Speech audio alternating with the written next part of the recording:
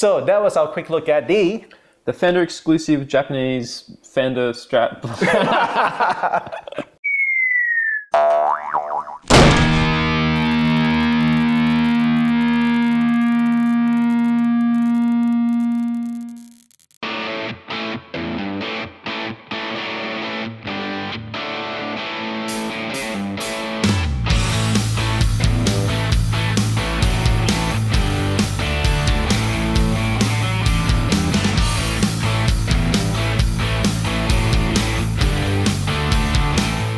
Hi there, this is Felix. And this is Rowan. And you're watching Gas TV. We're here today because Rowan's been a bit of a bad boy and he's bought yet another guitar. I have, yeah. What did you get, Rowan? This is a Stratocaster. Another Strat. It's not like we don't have enough Strats in this house, right?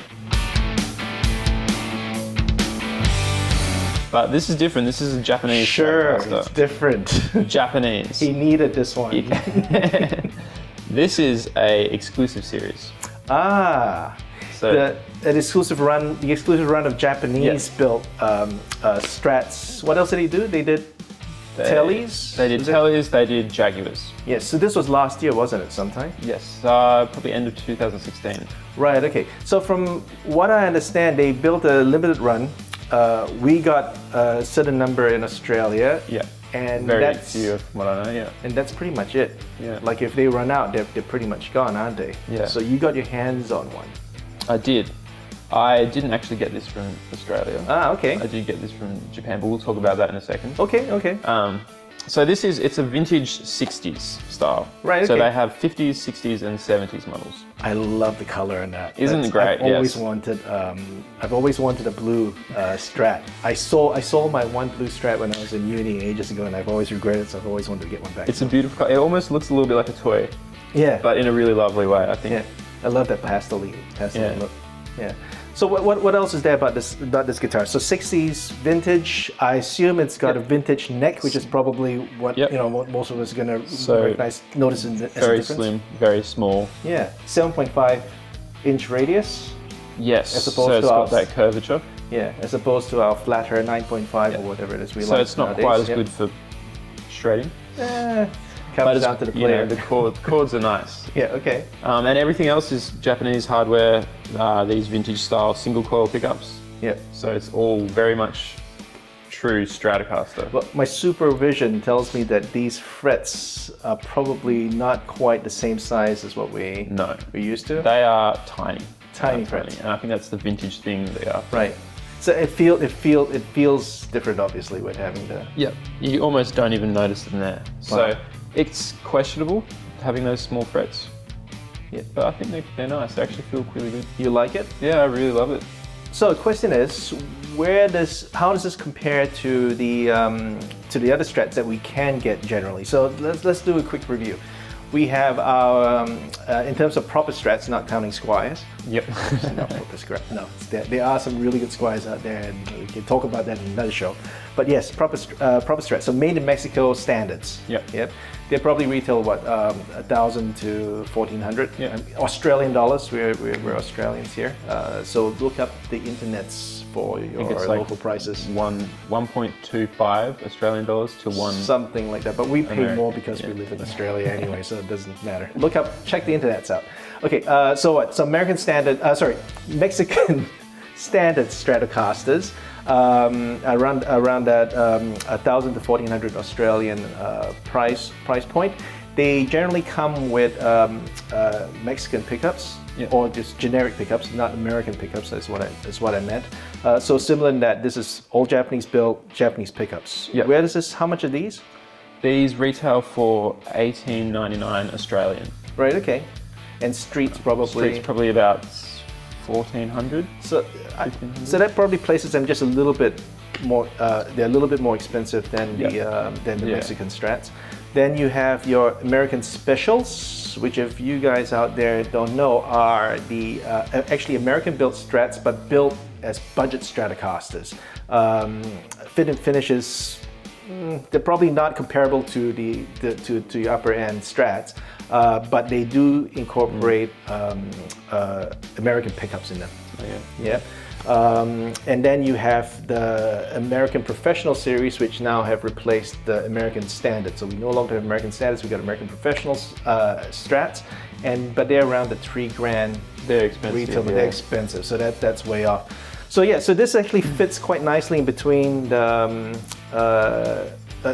one level just above the Mexican. Yeah. And how do you worth the price? I suppose of built in Japan. I think this is probably the best value for money you can get in a Strat. In a Stratocaster. Right. Okay. Especially because I got this directly from Japan. Okay. I didn't buy it from Australia. Right. Because they were hard to sort after, especially around a year ago. Right. Okay. So if you do get them directly, you can get them for maybe $1,000 US. So how did you get it directly? What's the story? There's a lot of small shops in Japan that will sell just guitar stores like we have here. Yeah. That you can just buy directly from them and they will ship to you. Oh, right, okay. So you actually got on and navigated. Yeah.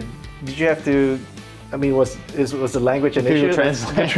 Right, okay. Wow, he's a brave man. I did not realize. Yes. Okay, all right. So sometimes it's the best way because you're dealing with, they're getting the stock direct. Right, okay, yeah. So. Yeah, especially since stock is limited here. I mean, you do a quick search on Google for stock here, and there's really not that much to choose from. And chances are half the stuff that's already still online is probably already gone. Yeah. Our local music shop, Music Junction, by the way, are Fender specialists. If you do want to try to get your hands on one of these, hit them up. Just call them up, see if you can still get any from Fender Australia as well. So. Failing that, you could always do what Crazy Rowan did here and get on a Japanese website, do a hunt and shop around. So then they had to ship it. So shipping costs included everything else. What's the? I did a lot of hunting. So if you do a lot of spend a lot of time looking for them, you can find them including shipping for about $1,000 US. Gee. Oh, okay. Yeah. No, about $900 US. Yes. So that places it at about $1,100 mark Australian. Yeah. So it's a bargain instrument. Jesus, that's actually pretty damn good. And for something that got that look and feel, it's classic. Yep. Look, because you can't get that. You can't get that in the Mexican Standard. You can't. Oh, you sort of can, but yeah. Well, let me show you my little baby. So my story with this. Not going to compare to that. I'm totally jealous now. I'm going to have to go buy myself another Strat. But this is a made in Mexico Lone Star Deluxe, which is now discontinued. But the reason why I got this back when they were available was because it was I think it was the only made in Mexico Strat that had the American Texas specials on them. 2 single coils and then an American humbucker twin coil. On that as well. Price-wise, they're pretty between the others. The reason why I'm bringing this up is because price-wise, they're actually quite comparable, right? This was done in the sort of with that, is that 70s? That 70s headstock? The big one. The big one, which is my favorite. I think that is so sexy. If all my Strats could have, and I'm not telling you how many I've got, if all my Strats could have that, I would. Let's compare, see. So it's significantly bigger. It is, but it's it was that look from that period. Yeah, right. I mean, the Japanese do a really good job. Smooth. It's not a satin neck, but then again, the original Strats the Strats in the 60s were all glossy. Yeah. Anyway, and it's got that vintage tint. Yeah. Thing going on. Yeah.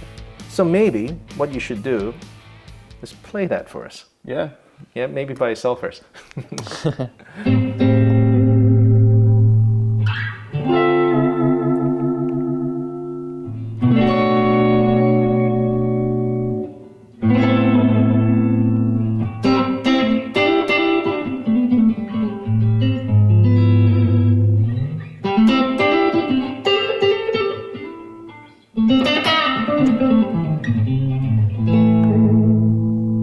So it's very stratty neck pickup straight away.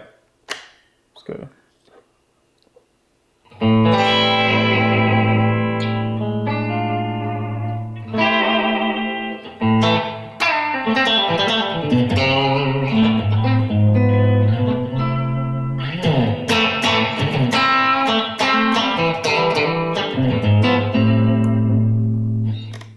this one.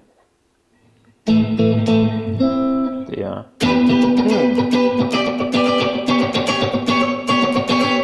So it sounds like a Stratocaster. Yep. Very much. Yep. What we should do is, how about I get you to play some of that on this through the same same chain, just to then here, because these are. Let's unplug those. Actually, let's just do that, because then we get it.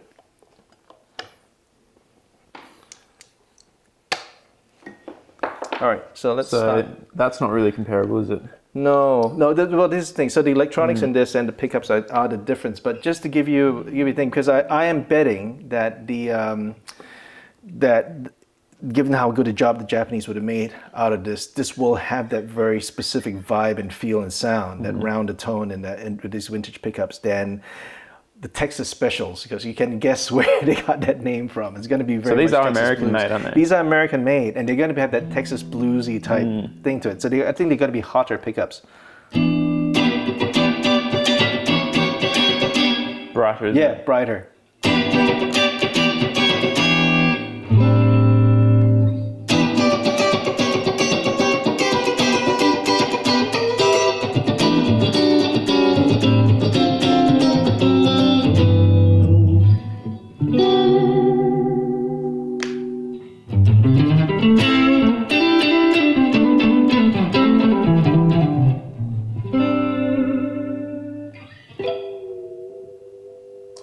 Yeah.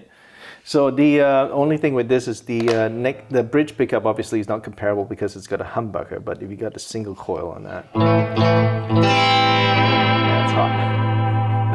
And that's with a single coil engaged.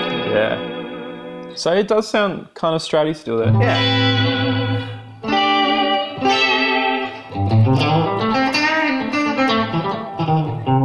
So what happens when we... So this is humbucker on. Yep.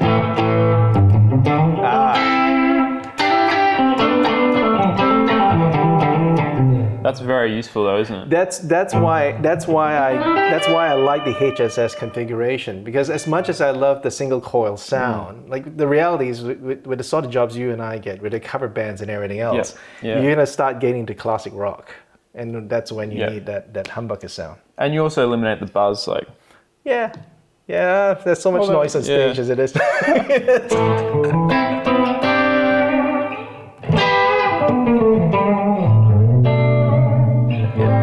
It's weird though, it doesn't feel like a Strat when you play it like that. It is, but remember this video is not about this guitar.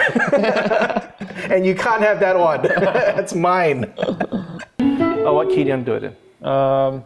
This is a clean sound. How about a non-jazz key, like A or E? We're gonna play a non-jazz blues in A. Oh my God. They're 3 sharps. Yeah. How am I gonna cope?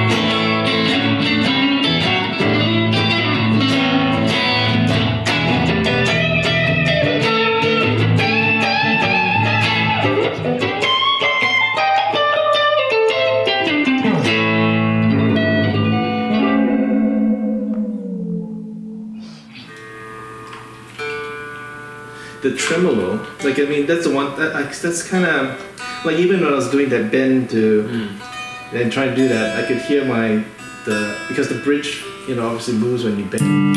Yeah. So that's the one thing. I used to love playing tremolo. That's flat. I mean, that's the only, you know, once you do the bend and you try to hit that note, that note's flat. So you gotta compensate by remembering to bend that as well. Does that happen with the? Yeah, I'm pretty sure. I'm pretty sure that's it happens with all of them. The question is to what degree. No, you're letting go. So if you do there, okay. That's flat, right? Oh yeah. So that's always annoyed me. Wow. Okay. So you never notice. Yeah. There you go. I don't do that. Don't do that. You don't do that. Like, there you go. I should just avoid that. Like.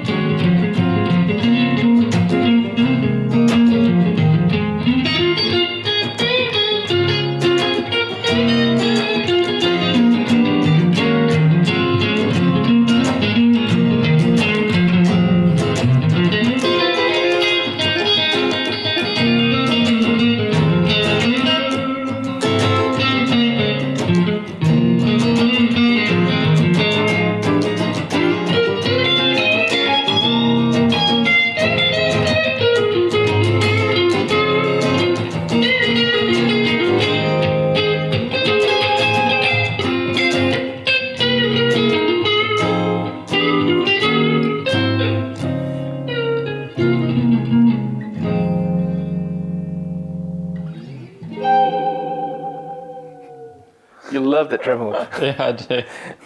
So, what do you think of this guitar? I think it's brilliant. Yeah. The one problem that I've got with this guitar, though, is that compared to yours is a made in Japan exclusive run. That's going to hold its value way better than any of these Mexican Strats are going to. In fact, this one's already discontinued. Yeah, and but I doubt that there are many people looking for it, despite the fact that it's got everything I want in it. So I don't think you'd be able to pick these up for very much. Well, there's a lot out there, isn't there? There's still a lot out there. You can get them secondhand. You can probably still get them in shops brand new. But that, in a little while, will all be gone. It will be. Yep. And the Japanese branding tends to hold its value in general. In better anyway, yeah. You've got a gem there. That's beautiful. Yeah, that's beautiful. So there isn't that many out there though. Yeah. Hurry if you want to get one, because I'll be Googling. No, I can't have another guitar. This is bad. You're a bad influence on me. Terrible. And really this color, it's like the sky. I don't have a guitar in that color, and that's often enough of a reason not to go and get one. You need one. I've seen a bass in this color as well. I thought it'd be good to have matching. if you are after one of these guitars and just want to have a chat to your friendly neighborhood guitar dealer, Music Junction. Yep. Awesome service you get down there. They're Fender specialists as well, so they'll be more than happy to help you out. Hawthorne, that's right. It doesn't matter though. Melbourne, Australia. It doesn't matter anymore because we have the internet. You can call them from all over Australia and get the same level of service you're going to get from any other store. You know, they're not paying us to say that. We just really like them. So that was a quick look at the Japan Exclusive Series Stratocaster. Gorgeous guitars. If you enjoyed this video, do subscribe to this channel. We've just set it up in our Raring to Go. We'll be doing a lot more reviews. We'll have more chats. We plan to have chats about our experiences as jazz and contemporary guitarists. We're happy to answer your questions, so do leave your comments in the comments below if you want to see something in particular, you want to see us cover anything in particular. Subscribe to our YouTube, subscribe to Gas TV's Facebook page. There's a guitar acquisition syndrome support group as well for those of you suffering from gas, just like we are. We'll help with your addiction in the support group. We will. Yeah. We'll help. We just didn't say how we'll help. I have my own YouTube channel as well and social media, as does Rowan. We'll put all those links in the description below. We do our own separate things as well from time to time. Rowan's got an awesome YouTube channel with his playing on that. Really makes you feel self-conscious about playing with someone like that. So do check him out, do check me out as well. So till next time, bye. See you later. Do you have more guitars than most people have pairs of jeans? Do you live in the fear that your other half will discover your graveyard of empty guitar cases only to find that some of them aren't really empty? If so, click here to subscribe to Gas TV. We're here to help with your addiction.